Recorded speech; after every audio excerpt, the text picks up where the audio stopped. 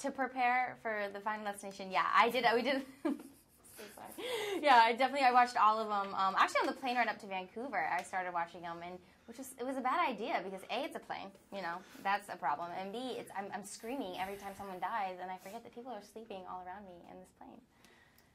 Yeah, I had seen all the films growing up, so I knew exactly what I was getting into.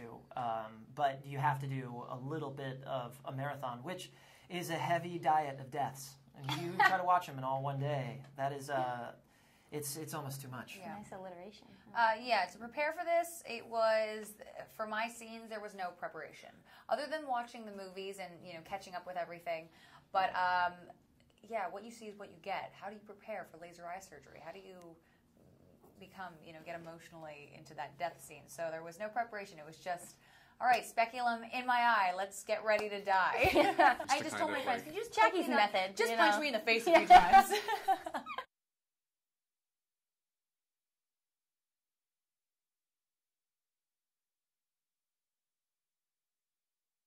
We shot my death scene for one of the days. The first day was from 6 p.m. to 9 o'clock in the morning. And they numbed my eye all night, and the speculum was in and out of my eye probably 70 times.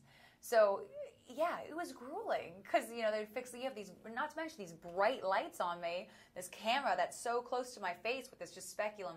Oh, well, we got to figure out this lighting. I'm like, okay, guys, we just hang out here with the speculum in my eye, and then the head vice, and it was very tough. Should have been a lazy eye the next day. I did. I finished at 9 a.m., so I went back to downtown Vancouver, and I was like, hey, guys, that's a little sexy. Yeah. Yeah, complete lazy eye.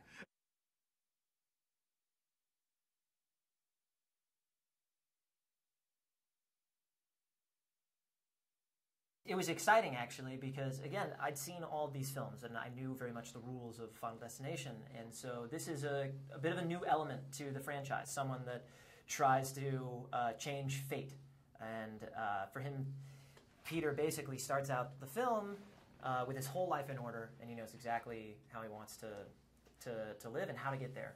And then these terrible things happen that he can't explain, but he has to find an answer, and in doing that, he gets dark, which is really fun. Yeah, it was really fun, and it was cool to play, you know, all different spectrums of the human personality. It was a challenge.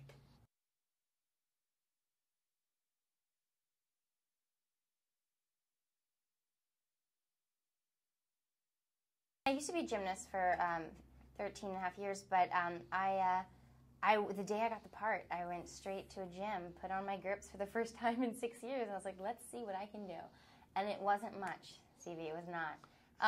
So I decided to spend like about 3 weeks just building up my muscle. So I just conditioned for like an hour in the morning, an hour at night. And then after 3 weeks, I was like, okay, now I built up this muscle, like let's see what tricks I can still do. And so I started doing, 3-hour workouts about 5 or 6 days a week. And it didn't all come back, but a lot of it came back. It was pretty exciting.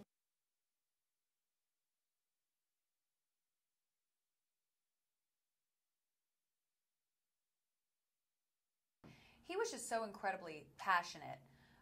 Stephen Quayle is incredibly talented, and he's always thinking 30 steps ahead. And when I found out that I was cast for this movie, it was incredibly daunting and a little intimidating to know, okay, Stephen Quayle has worked alongside James Cameron on The Abyss, Titanic, Avatar, so he wanted to prove himself, and he did. He nailed it, and he took each and every one of us out to dinner, spent some time with us, got to know us. And he was just honest in a good way, and those grueling hours, he was the kind of guy who said, I'm passionate about this, I love it, I love what I'm doing, I don't care how tired I am, I love this movie, and I love what's going to happen in this.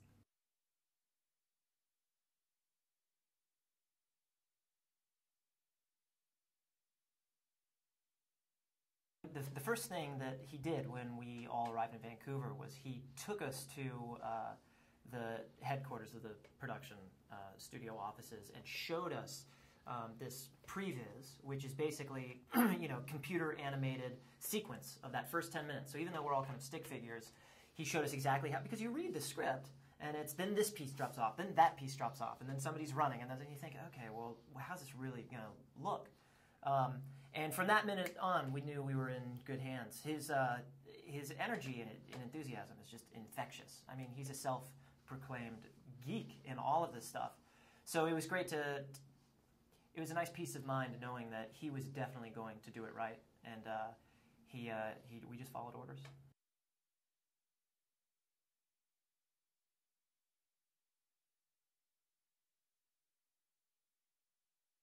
They were just great with the gymnastics because they knew how all these tricks were still pretty new for me again, and that I could only probably do them 2 to 5 times. So it was great just how supportive everyone was. And if I would try the trick and I would completely fall, which happened, they'd be like, "It's okay, Ellen. Just get back, do it your best, try it again." So he was great.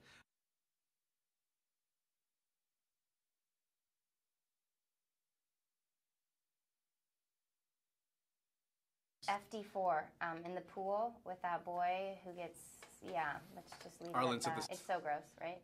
It's disgusting. I still just remember from the first one, the girl just stepping onto the street and getting hit by it just comes out of nowhere, and everybody. Yeah. I literally think I threw my popcorn. That one always haunts me.